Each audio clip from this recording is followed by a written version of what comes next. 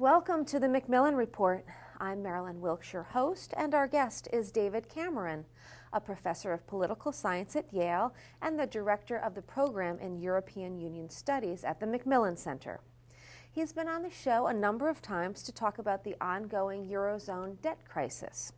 Because of the European Central Bank's announcement last summer that it will do whatever it takes to ensure the survival of the euro, there has been a sense that the worst of the crisis is over and that the euro would survive. But that was before the Italian election. Today, Professor Cameron will discuss what happened in the Italian election and how that may affect the survival of the Eurozone. Welcome, Professor Cameron. It's good to be back. So let's talk about the Italian election. Winners, losers. Tell us about it. The election created a number of losers, one big winner, and it has left Italy in a situation of deadlock or stalemate, appearing to be ungovernable. And the background to this is that if you looked at the polls 2 weeks before the election, the last polls that were allowed, it looked like the center-left party, the Democrats, along with Mario Monti, the prime minister. He's an economist, and since November 2011, he's headed a technocratic, non-political government. He's also a former student of Yale. Oh, okay. Received his PhD here. The expectation was that there would be a coalition between Monti's new coalition and the center-left coalition. The election was held. The center-left did quite badly in the election. They lost about 3.5 million voters compared with where they were in 2008. Monti did relatively badly. The Berlusconi coalition, the center-right coalition, did better than everyone thought, especially since he's been in and out of office since 1994. And plus so much scandal surrounds him. But the net effect is the margin between the center-left and the center-right is very small. But now, here's where it gets sort of complicated and interesting. In 2005, Italy changed its election laws so that it allows the largest coalition to get 54% of the seats in the lower house of the parliament, the Chamber of Deputies. So the center-left coalition received 29.5% of the vote, but because they edged the Berlusconi coalition by less than 0.5 point, they got 340 seats in the Chamber of Deputies, which looks like a safe majority to govern. But there's another problem, which is that Italy has a bicameral legislature with a Senate, and the Senate allocates the seats in a different way in the vote. They give the coalition that wins each of the 20 regions 55% of the seats. The way it all worked out is that there is no majority in the Senate. The left didn't get a majority in the Senate. The Berlusconi coalition didn't get a majority in the Senate.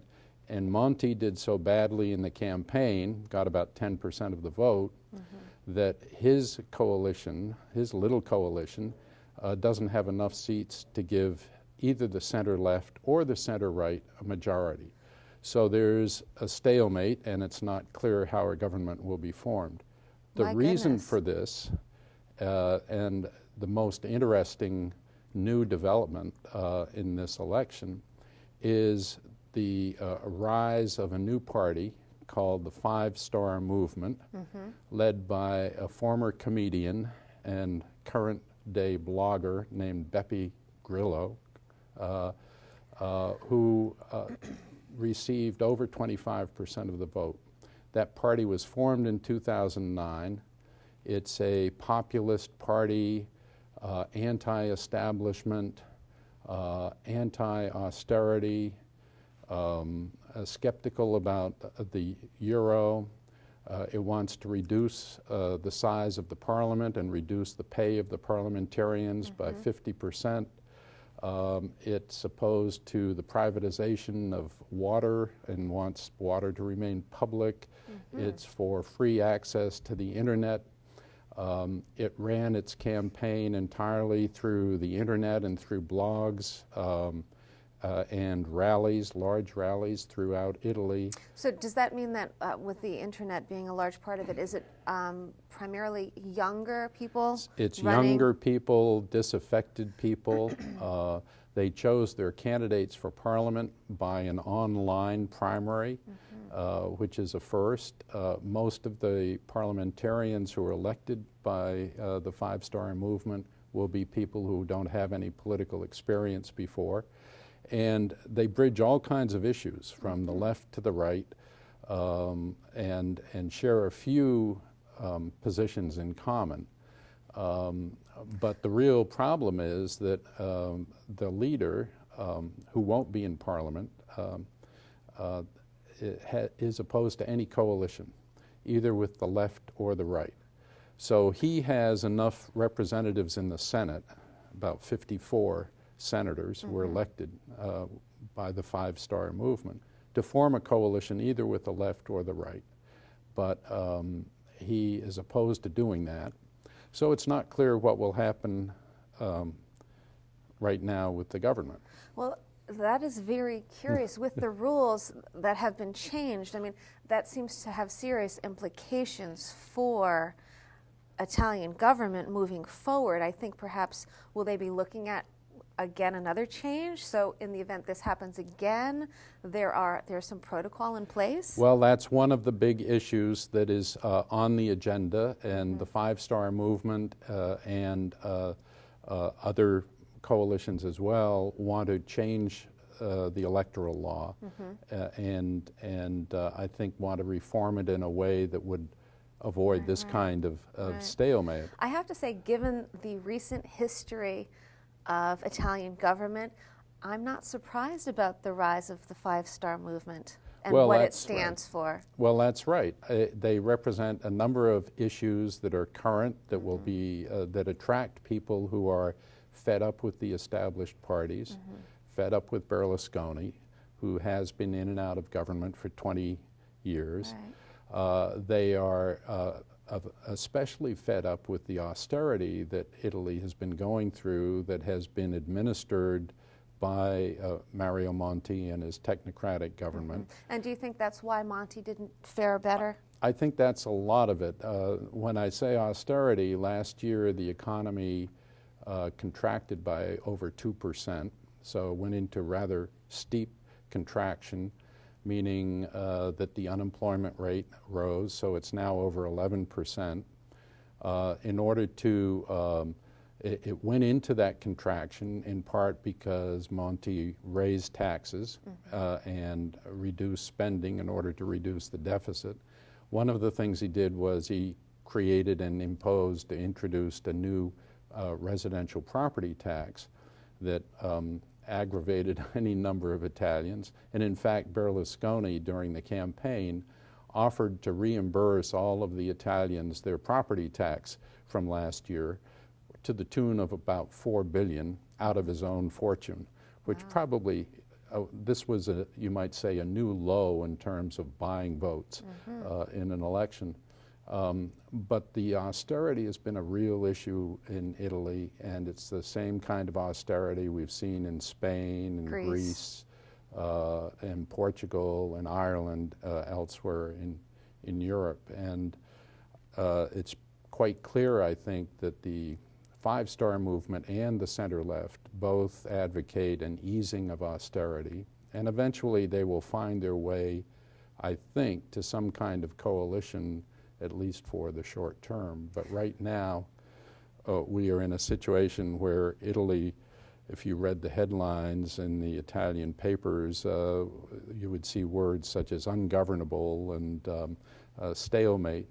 Now, this kind of thing is nothing new to us. We've seen it in the House of Representatives and the Senate, but it is a problem in Italy. Yeah, clearly it was worked out in this country, and I'm wondering how do you think it's going to be worked out?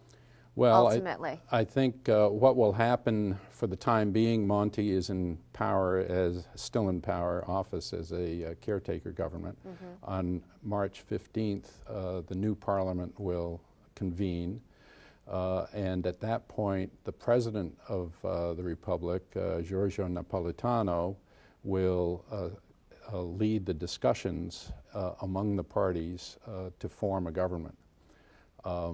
Pierluigi Bersani, who is the leader of the Democrats, the center-left party, has already suggested a minority government in which the Five-Star Movement might join the Democrats on an issue-by-issue basis. Beppe Grillo has said he's not interested in a formal alliance with either big party, but we're likely to see a coalition, it seems to me, an ad hoc minority government with parliamentary support from the Five-Star Movement on an issue-by-issue basis for a short period of time, dealing with issues such as austerity, easing that a bit, changing the electoral system, some of those high-profile issues where the two parties converge.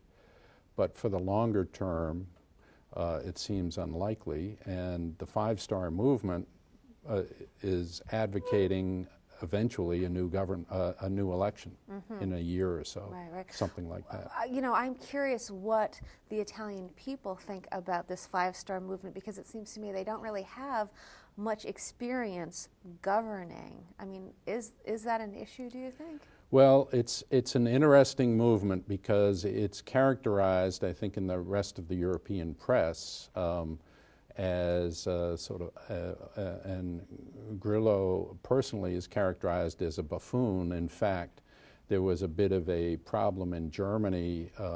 Yesterday, the president had to cancel a lunch with the head of the Social Democratic Party, their candidate in the next German election this September, because that individual said that Italy has two clowns running, and one being Berlusconi and the other one being Beppe Grillo. It is similar to a circus, I have to say. And the president felt that was going too far and a diplomatic insult, and canceled the lunch. I mean, the real problem is that you have a party now, the leading party in Italy got 29% of the vote and 54% of the seats. So the majority doesn't in any way reflect the preferences of the population. The Democrats on the center-left have a very wooden, old figure leading it, a man who's been around for a long time, former communist, former Minister of Industry, not very charismatic at all. They had a primary and defeated a young man, the mayor of Florence, who is much more charismatic. Berlusconi on the other side is someone who's a caricature of everything that many people think is wrong with Italy in terms of conflicts of interest, corruption, so forth. So compared with all of that, you have this new leader who's come on the scene and says exactly what a lot of people are thinking.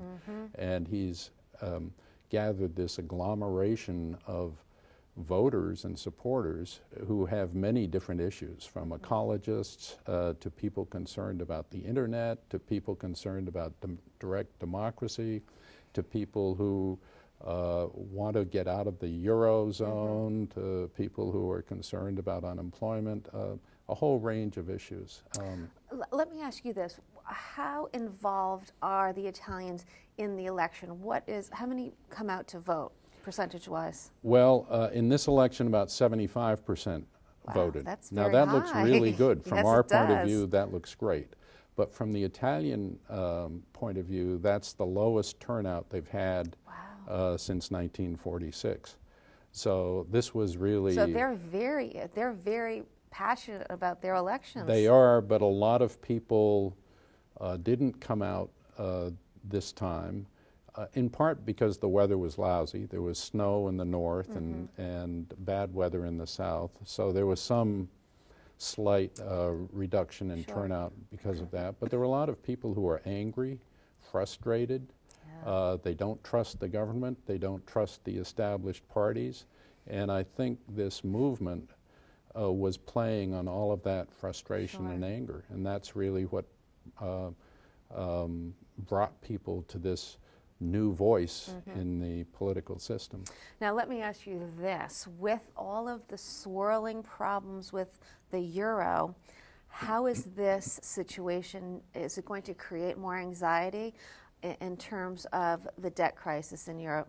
Well, it creates a great deal of anxiety because, as you said at the outset, after last summer when Mario Draghi said the European Central Bank will do whatever it takes to keep the Eurozone going, there's been a collective sigh of relief and the Eurozone seems to have stabilized. You know, it's not, the crisis isn't over, but right now Europe is dealing with Cyprus, which is really a small issue compared with Greece and Spain and the issues it was facing a year ago. But this creates a huge problem, potentially. The prospect of instability in Italy, prospect of easing of austerity, which raises the prospect that perhaps bond prices of the Italian debt will drop, yields will increase, and perhaps we'll get to a situation where Italy might need support down the road. Now the real problem is that Italy's debt is, public debt is 2 trillion euros. And that's not billion, that's trillion. Yes, 2 trillion that's a lot euros. of money. It's more public debt than Greece, Portugal, Ireland, and Spain put together. And Italy is, to use the old cliche, it's too big to fail, and it's also too big to bail. And the problem is that what Draghi said last summer is predicated on a government agreeing to conditions for fiscal reform, structural reform, austerity policy, a whole range of reforms to improve their financial and fiscal situation. If that happens, the European Central Bank will buy their bonds. But the question is, what happens if you have a government that doesn't want to negotiate those conditions and accept those conditions? Well, then the ECB won't come in and buy the bonds. Now, we haven't had that kind of situation yet, but the prospect of a government that would be easing on austerity, meaning the markets might get a little more concerned about whether Italy can pay back its debt of 2 trillion euros over the near term and longer term, raises a prospect of anxiety and a renewal of this crisis that has now gone on for 3 years. So the first reactions to the election took place on this previous Sunday and Monday. The first reactions on Tuesday were a sharp drop in stock markets and increase in yields, bond yields in Europe. It's settled down a bit now, and I think more observers see the prospect of some kind of patchwork government for at least the short term. But there is a lot of anxiety now that this is now reopening a crisis that most people had thought was settled. So do you think it will get worked out? I think it will. I mean, there are a variety of options. One option would be in Italy, they could have a grand coalition of the center left and the center right. That's sort of a very German kind of solution. They've done that in the past in Germany. But these two parties, putting together the Democrats, former communists, with Berlusconi's party, is something that almost no one thinks can happen. Except perhaps Berlusconi. Some observers have talked about a new election right away, but all of the parties, when they think about a new election, immediately calculate, will we do better or worse? And there's a real prospect for the established parties, they might do worse in the new election, and so they don't really want to go in that direction either. So then that leaves you some kind of patchwork of a minority government with parliamentary support from 5-star. And actually there is some precedent for that in, of all places, Sicily. In Sicily, the first breakthrough for the 5-star movement occurred last October in the regional election in Sicily, where they got 15%. And since then, there's been a center-left government operating with a small centrist party and then with the big 5-star movement in Sicily, and it's working pretty well. And so there is some possibility moving in that direction, perhaps with part of the Monti coalition added in as well, although probably not Monti himself. He's seen as too much of a dour transmitter of austerity to the Italian people on behalf of Germany and Berlin, which is the general. That's the kind of language that we heard in the campaign from the Berlusconi camp and others, that that this austerity was imposed by Germany, by Berlin, by the ECB, by the Europeans. But I do think that that's probably where we'll go, at least for a short term. But it wouldn't be surprising if we have another Italian election at about this time next year.